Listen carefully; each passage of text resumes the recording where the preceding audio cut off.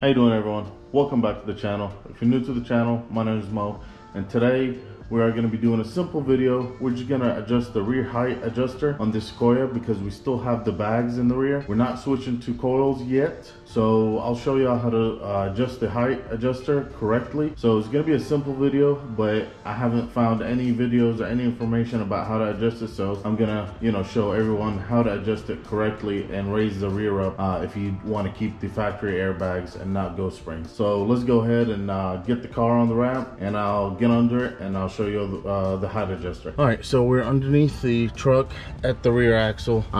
So right here, this is the sensor itself, and what you see right there is the rod that we need to adjust. I have a light on it, that's why it's so bright. So what we're gonna do before we adjust anything, we're gonna mark it with a paint pen. I got a yellow paint pen, and if you see this nut right here,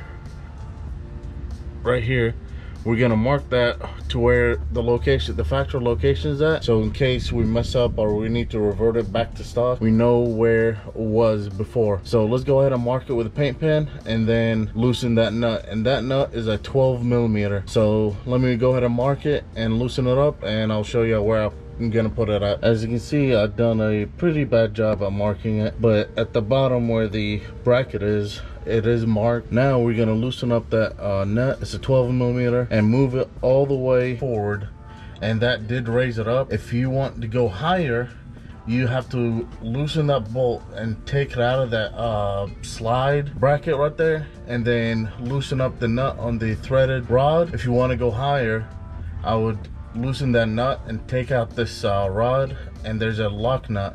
You unlock it and thread it out where it lifts up that sensor a little bit higher to get more lift. I think you can get up to 1 to 1.5 inch lift just from adjusting it like this in the rear. If you do have taller shocks like I do and want to keep the factory airbags, and you want to go up to like 1.5 to match the fronts. Now if you have a big lift, 3 inch, I don't think you can match it, but if you have 2 inch, you can match it with just adjusting the Ride Hight sensor. But if you go above that, then you definitely gonna need a new springs to accommodate for that big front lift, or your truck will squat. We adjusted that rod all the way up, and then we also adjusted the threads. Now brought it up to the rod height that I wanted. You're just gonna have to play with it, de-thread it and see what it will bring and keep measuring. But yeah, it's just a trial and error. But yeah guys, if you like this video,